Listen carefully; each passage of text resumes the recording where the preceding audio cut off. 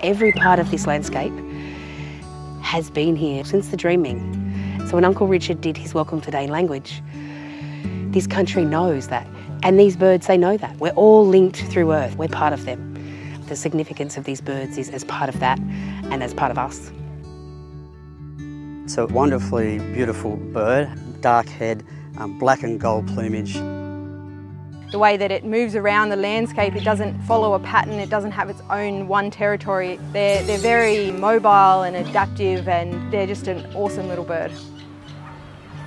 The Regent Honeyeater is critically endangered across its distribution. We suspect there's somewhere between 250 to 350 birds left out there across an enormous area. You don't get more threatened before a species disappears than what we find with the Regent Honeyeater at the moment. And once the population gets so small, that in itself causes further population declines. We've lost somewhere between 80 to 85% of what we call temperate woodlands, the nice dry open forest that used to occur on the flats. And of the 15 to 20% that's left, a lot of that is really highly fragmented.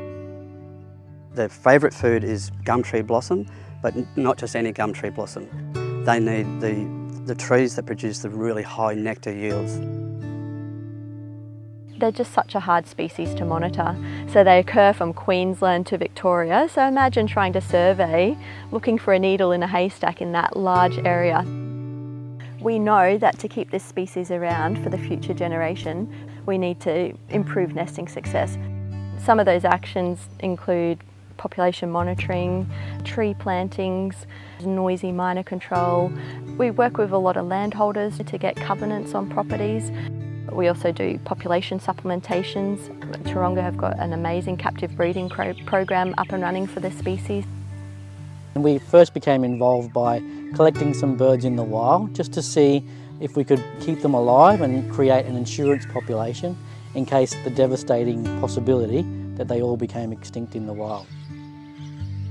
We've designed this methodology where we use these tents, we bring them from captivity, we keep them out here for a number of days and they get acclimatised to the sounds, to the temperature, to the other birds that are in the environment, and we feed them the normal feed that we would feed them at the zoo, plus we feed them the feed that they would get from the forest. And then after a few days, we just quietly open up the tents and we let them go. So each bird that we release is individually identified using a coloured banding system, and they also have a stainless steel band. If that band ever turns up, it even has a post office box where you can send it off and the information can come back to us about what's potentially happened to that bird. Some of the birds are also fitted with little transmitters because we can monitor them for the next few months and make sure that they're staying healthy, they're staying alive.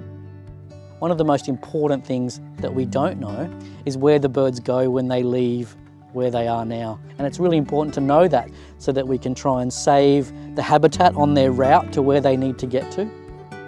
Since that first release in 2008, we've done many more releases, and we've released just a little over 300 birds that were born in captivity back out into the wild. This isn't just about letting birds go. This is part of a journey to recognise and acknowledge that these forests are remarkable from a cultural perspective and a biodiversity perspective.